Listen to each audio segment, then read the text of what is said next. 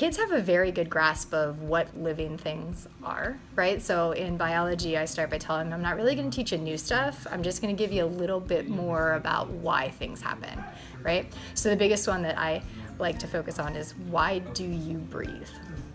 Which is something that everybody knows, if you stop breathing, not a good thing, but they don't really know why. They've been told forever that breathing, or they've learned that breathing is something that you have to do, but they don't know how. So then we get into why oxygen is important at the cellular level, why your body produces carbon dioxide through cellular respiration, and then it finally starts to kind of click, that whole concept of why oxygen is so important to the body.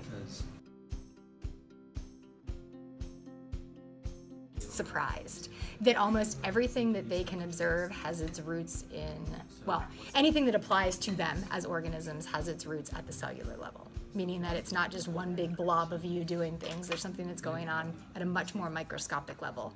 It typically can be related back to the food that they eat, the energy that they generate from the food that they get. So kind of that whole, what happens very tiny is going to affect you as a whole, or even your environment as a whole, is something like the vast range of how biology is integrated into everything they know and do.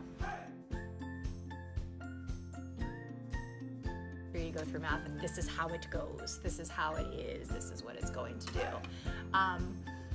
But for us, like, I could teach them something in September, and by May there's something else that says something completely different. So for, you know, biology is being that ever-changing field of science that you really have to keep up to date with. You know, that stuff changes from here to here.